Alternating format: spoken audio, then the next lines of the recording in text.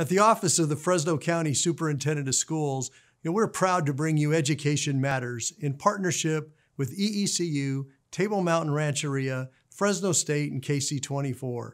Thank you for watching Positive Stories about Education. Preparing for the fall semester is in full swing at Fresno State with classes set to start on August 19th. In tonight's Education Matters, Juanita Stevenson reports on how the university used the summer to plan for what will be a different educational experience for students. Like many incoming freshmen, Ashley Ledbetter was looking forward to all college life has to offer.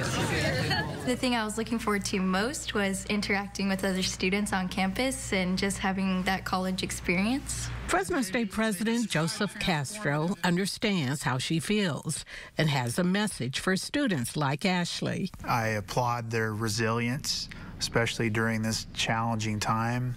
I'm excited that they've chosen Fresno State.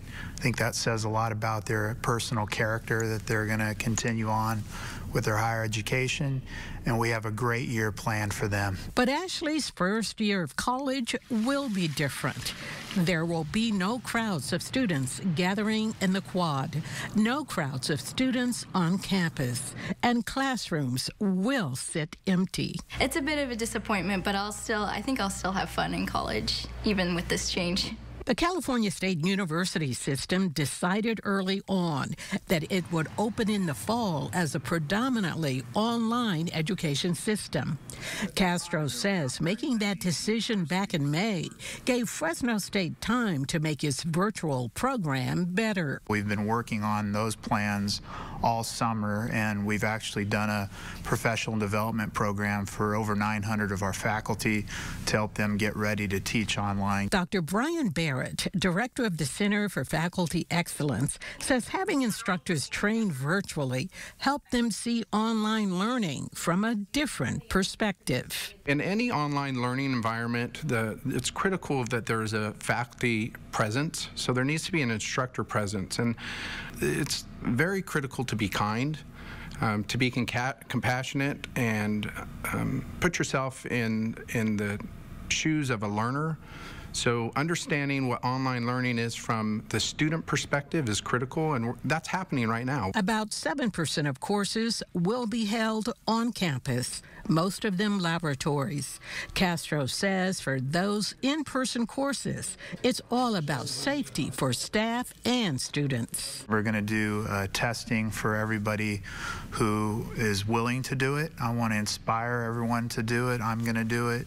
That'll give us a baseline, and for those who are not well, they'll be asked to stay at home, take courses virtually, and then come back.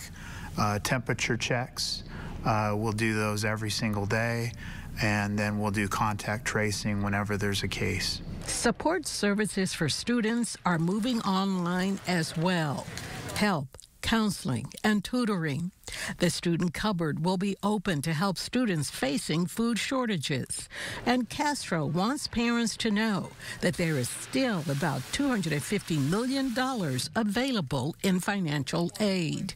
The most important thing is that the students let us know when they need support, and I'm thankful to have the opportunity to serve them during this time, and we know it's a challenging time, but we're going to do everything we can to support them. For Education Matters, I'm Juanita Stevenson, KC24, local news that matters. And of course, those traditional dog days of orientation for new students is currently underway at Fresno State. And again, that's also in a virtual format. So they got to do what they have to do. They do.